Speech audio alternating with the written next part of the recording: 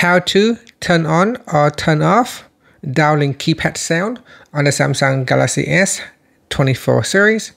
First, tap on the home button to go back to the home screen. Then from the home screen, swipe down at the top and then tap on the settings icon. Next, we scroll down and in here, tap on sounds and vibration. Next, go down and tap on system sound and then tap on downlink keypad in the sounds section. So tap on it to switch it off. Here, if I turn it off, you can see on my keypad, it will not make any sound. And if I switch it on,